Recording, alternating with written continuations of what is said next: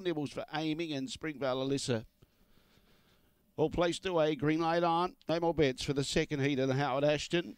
Favourite out in box 8, Towerley. Can favourite punters keep the roll going? Began okay, trying to get across but can't. They're keeping it wide, but now gets up there and challenges strongly. Copped the bump. Turbolicious on the inside to Schwa. Favourite got a little check again there, Towerley. Trying to stoke up and now starting to come at this leader and is starting to pick it up strongly. Rails through beautifully. Now, behind those, Waterloo Kate. Aiming is starting to stoke up as well, about 4 lengths from this leader. Well back to the other, Springvale Alyssa and Victor Kazza. But in front it's Towerley and favourite punters are having a bowl. Second, I think out wide Waterloo Kate got there in front of Deschoir. Then Aiming behind those. Not far behind those was Turbolicious. A gap to the other two at the tail end of the field. Springvale Alyssa and Victor Kazza was at the tail. 30.49 the time. 30.49. Favourite punters still kicking goals.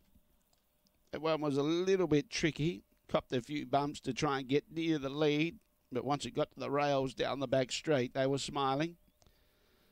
4.51, then 17.52. The early splits. The run home was 12.97. The time 30 and 49. It's 8, 3, 2 and 6. 8, 3, 2, 6 and 1.